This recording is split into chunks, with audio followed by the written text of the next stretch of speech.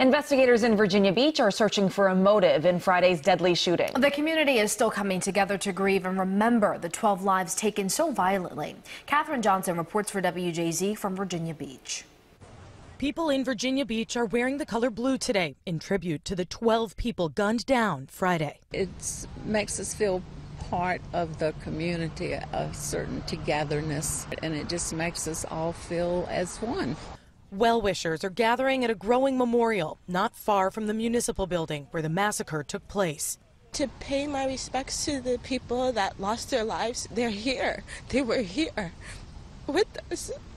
There's a cross here for each of the victims, a local contractor and 11 city employees. Their combined years of service total more than 150 years. One survivor says colleague and friend Keith Cox may have saved 7 lives before he was killed. He directed the group to hide inside an office. We ran in there and I turned and I said, come on. And he said, I'm going to go check on other people.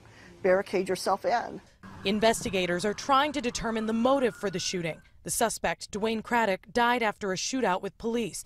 Hours before the shooting, the 40-year-old emailed a resignation note to a manager. He had worked for the city for about 15 years and had a clean record. He was in good standing within his department, and that there were no issues of discipline ongoing.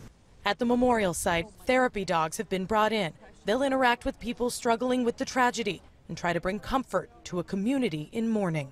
Catherine Johnson, CBS News, Virginia Beach.